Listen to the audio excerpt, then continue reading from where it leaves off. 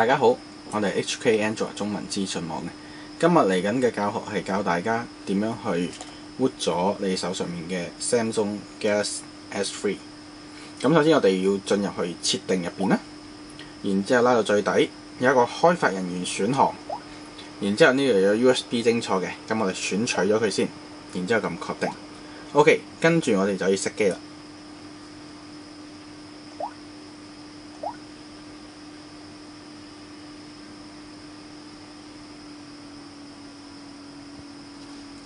咁熄咗機之後呢，我哋插翻連接好電腦嘅 USB 線先啦。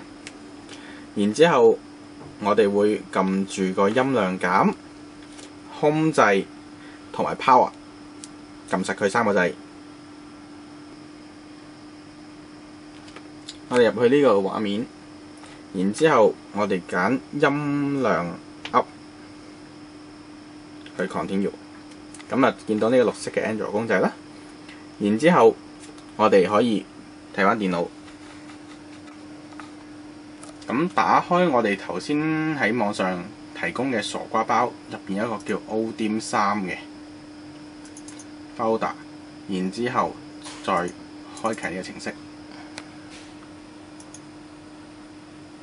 開啟咗呢個程式之後呢，我哋揀選呢個 PDA， 然之後裡面有一個刷機嘅資料 CF Root SGS 3 V 6.0。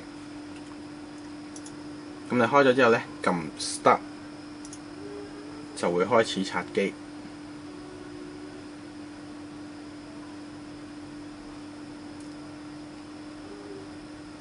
完成咗之後呢，咁手機呢就會自己 reboot 㗎啦。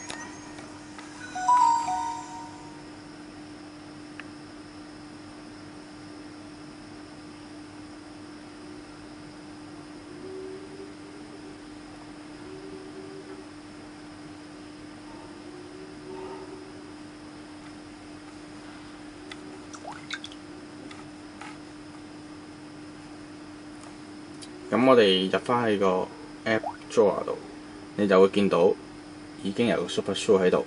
咁同埋咧，呢個刷機包入邊咧已經包埋咗呢個 CWM 喺度噶啦。咁所以大家就可以唔需要再另外去刷啦。咁今日教學到而家為止，多謝晒。